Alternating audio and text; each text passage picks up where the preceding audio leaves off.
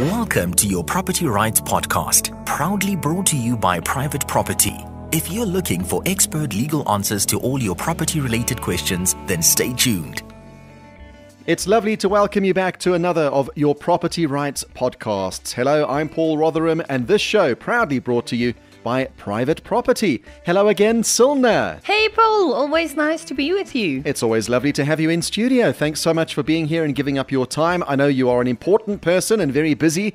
As the MD of SSLR Incorporated attorney, Silna Steyn is our expert property lawyer, specifically focusing on rentals and evictions, but we do cover all sorts of topics. So thank you, Silna, for your time. Only a pleasure. Today's topic, I could get riled over this and worked up about this. A lovely question that's come in regarding a tree.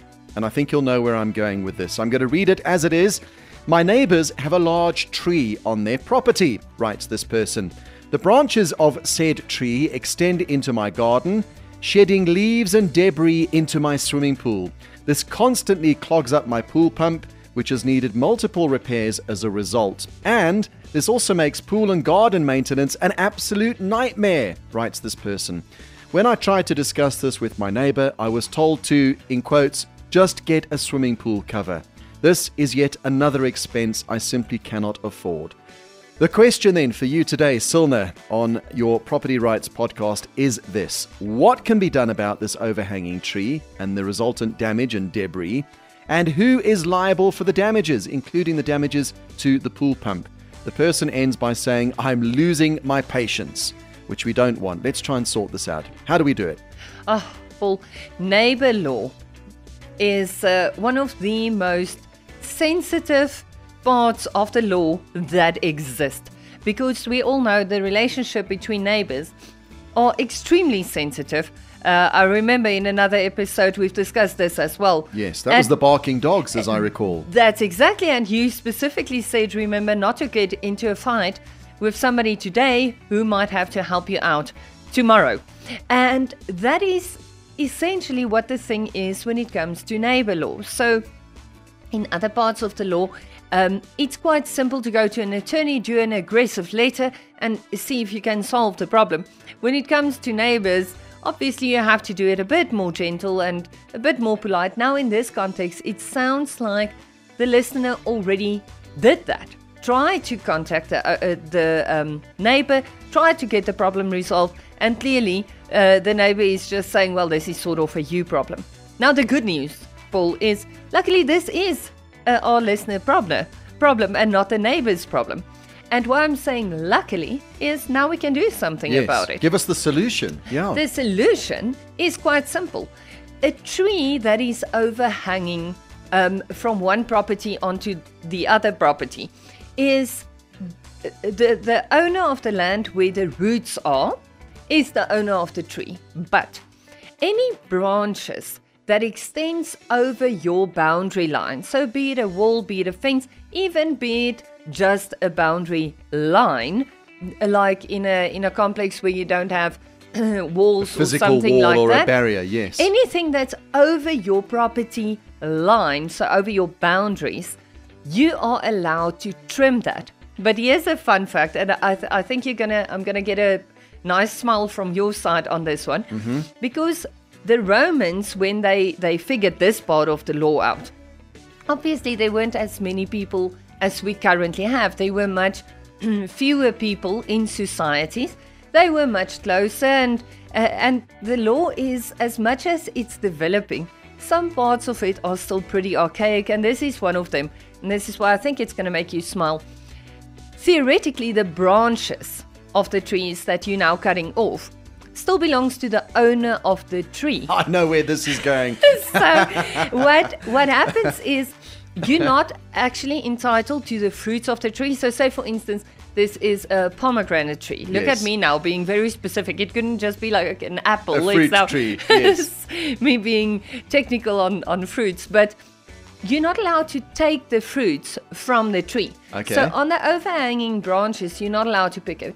However, when it falls from the tree and it falls onto your earth, you can pick it up and it's yours now. But here's the fun part of the story. Strictly in law, if you are now cutting the trees fruits or not, from the neighbor's tree, you are in fact in law obliged, not just entitled, Obliged. to return. I love where this is going. So not only do you get to trim the branches that have been annoying you and clogging your swimming pool, you actually get to chuck them over the wall. Well, I wouldn't chuck it over the wall. I might actually consider delivering it to the front door. I'm just saying. Okay. I'm not encouraging bad behavior here. Sure. I'm just saying it's one of those parts of the law where you can now clearly hear, okay, this is the rule. But practically, this can blow up in your face immensely. Yes. If you have an overhanging tree, guess what your neighbour's going to be doing at the first available opportunity. If you've been rude and unneighbourly, trust me, they're going to reply in the same way. Exactly, and that's exactly why I think it's so relevant to know, because from both sides of the fence, I'm loving this question. I'm just rolling with him here. So on both sides of the fence, you have a potential benefit and a risk. Yes. But remember, this is how the law works. We have rights as well as obligations. Yep. So as the neighbor with the overhanging parts of the tree damaging your swimming pool, remember you have an obligation and a duty to do your own gardening. So to leave those branches to cause damage to your swimming pool, to your pool pump, to your creepy crawly, unfortunately those damages must be carried by you, because you had an obligation to trim and manage those branches on your side of the fence before it became a problem. Got you. And in fairness, if you run out every Saturday morning with a pruning scissor, look at me now. Shears, yes, gardening Thank shears or you. secateurs. We're going to teach you a thing or two about gardening on this show, Silna. See, now I know more about gardening. Thank you, Paul. And if you pull those shears out and you just keep it trimmed on Yes. your side of the fence, it won't become a problem. So I definitely encourage our listeners to keep a close eye on neighbor trees, and Yes. when they start coming into your part of onto your earth, trim them in time before it becomes a problem.